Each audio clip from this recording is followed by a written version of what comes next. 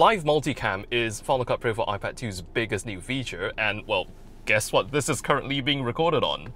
Really quickly, what Live Multicam is, it allows you to set up a multicam setup using up to 4 iPhones like I've got here, and you can monitor and control those devices from your iPad.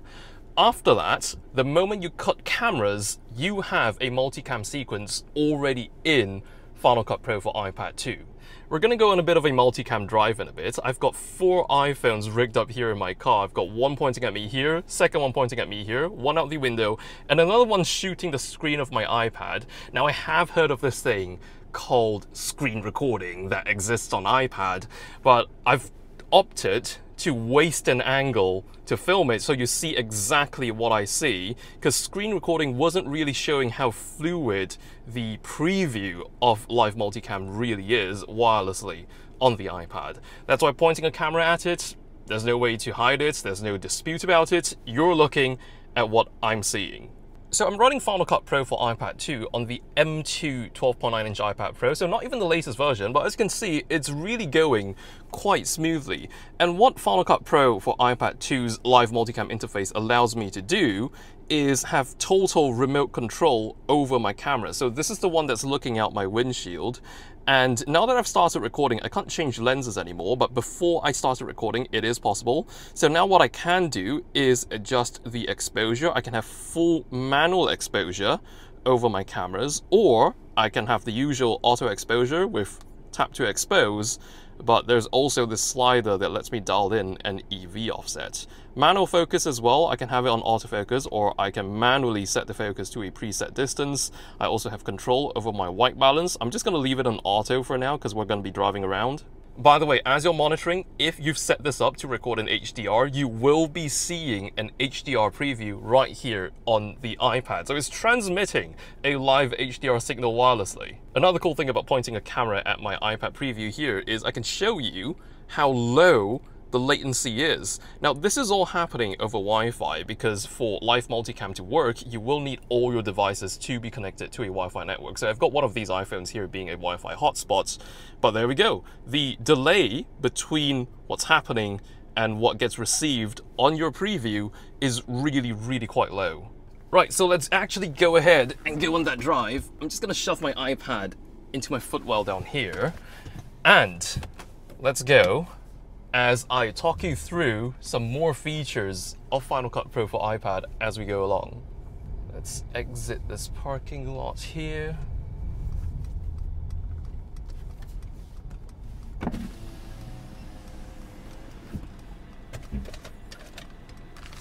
gonna cost me a fortune, I hope. Okay, one ringgit, not bad.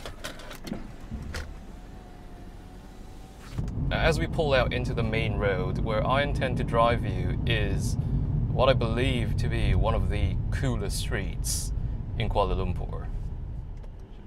And we're stuck at a traffic light with this prototype tram that they're testing. It's got "this vehicle is under testing" printed right on the side of it. I might as well make a remark on Live Multicam, green now, and that you can actually trigger recording from any one of the connected iPhones. So you can connect up to 4 iPhones, and by default, you can start the recording from any one of the 4 iPhones. Oh, that turned red really quick. Or the iPad that's connected. So you can trigger recording for all devices from any iPhone or from the iPad. There's also an option to disable that, so it's only possible to start the recording from the iPad's end. This is a street that's like perfectly straight, and you can imagine there's plenty of intersections, so there's also plenty of traffic lights, which gives me plenty of opportunities to talk you through the features here. What actually happens when you start recording a Live Multicam session is all the iPhones begin recording a local copy of the footage, but it's also streaming a preview at a lower resolution to your iPad. That's how you're able to monitor it live from the iPad. Now, the iPad actually also records a local copy of that lower resolution streamed in preview. So this way, the moment you end your recording, you already have some proxy footage almost to work with right on your timeline within Final Cut Pro for iPad. While that's happening, the iPhones could be transferring the full resolution 4K footage, well, up to 4K footage if you shoot at maximum quality. And it's basically every device firing on all cylinders, really. With compatible iPhones, currently that would be the 15 Pro and 15 Pro Max, you can actually do live multicam in Apple Log in ProRes 422 HQ. Now, file sizes would be bigger, but if you want the absolute best quality, you can go ahead and do that. Otherwise, you can do live multicam in SDR or HDR, but the catch of live multicam is it maxes out at 30 frames per second. And we're at a roundabout here, so I don't know, I'm one of those people who my primary focus is on driving, so if I'm talking while driving and something stressful comes up, my speech just kind of shuts down. And check that out, right up ahead. Bit of traffic here, it's a popular spot. It's basically one big roundabout with very pretty views. It's a pretty big roundabout. That guy's going head to head with the boss.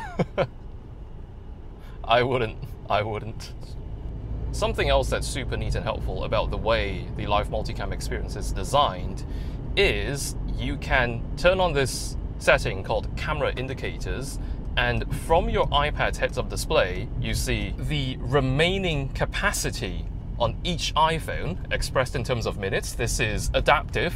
It changes according to the resolution, frame rate, and codec you have opted to record in, as well as the remaining battery level. So it takes a lot of anxiety out of things as you're recording, especially when you have unmanned cameras. You don't have operators behind them, and they're just mounted somewhere which could potentially be out of reach. Like this one angle here, the back of it is pointing at me, so I can't see the screen. And it's very helpful to be able to monitor that from the iPad. Obviously, I'm not monitoring it on my iPad now because I'm driving, but I've got a camera pointed at the iPad for you to look at what I'm talking about. And this red is taking a while. Thanks to the power of editing, you don't have to sit through the whole thing like I have to right here. But it should go without saying that everything you're watching here, I'd have already edited using Final Cut Pro for iPad. Whoa, chill. Okay. So if you're wondering what the editing process is like, you'll find out really quickly. And now that I have parked my car, let me end the recording and show you what it looks like when we move on to post. The moment I end the recording, it's possible to start transferring the local footage from the iPhones to my iPad FCP project. It's also possible to defer the file transfer process till later when it's more convenient to do so, especially when the quantity of data happens to be a lot to handle out in the field. Before the files finish transferring, you can already start multicam editing with the 720p previews, which was recorded on your iPad. In a sense, those are proxies. The actual time it takes to transfer was a lot less than I anticipated, really. It kicked off and I went to brew a nice hot mug of cafe latte, and it was all done by the time I was back. Less than 10 minutes for close to 25 gigabytes of footage. It was 4 cameras worth of video running 4K for around 36 minutes.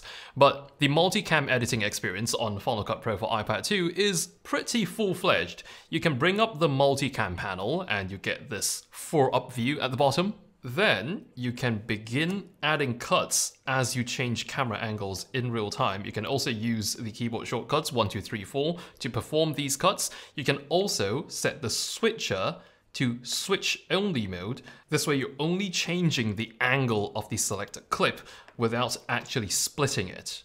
When it comes to audio controls, you can solo the audio from one specific angle, so no matter what angle is visually shown, the audio still comes from that one angle you soloed. For my case, it would make sense to solo the audio from this angle. That's the one where I'm talking to the camera, because this is the one where I'm mic'd up and the audio is actually being sent to the iPhone. You can also just choose to mute or enable each individual channel's audio, so on, off. You can also have the audio kick in for an angle only when it gets shown. That's this one here, is called auto switch. In a sense, if you enable this for every clip, you get AFV, audio follows video. And if you hit edit angles, it lets you apply adjustments or effects to the individual angles. So for example, if I were to drag and drop a color adjustment effect onto this top clip here, and I go to my effects and I apply any adjustments, it affects only that angle. And of course, that would also trickle down every time this clip shows up in my multicam edit. These edits would be applied. I can also come back and do any blanket adjustments to just the angles, even after I've chopped up my multicam sequence into the different angles. This page also lets you tweak the synchronization of the clips manually, which I thought was pretty neat. And you could be doing this all just moments after you finish recording. It's astonishingly streamlined, and the speed that's possible with this, you could have a multicam sequence shot and delivered on set using just a bunch of iPhones and an iPad. I would say this is yet another one of those uniquely Apple experiences. And remember, you're not confined to finishing this multicam edit on your iPad. If you want the multicam to be part of an even bigger project on the Mac version of FCP, you can export this and open the project file on a Mac. So that's live multicam on Final Cut Pro for iPad 2. I'm making a separate video which takes a closer look at the filming experience when using Final Cut Camera for iPhone. It's actually possible to use that as a standalone Pro video app for free.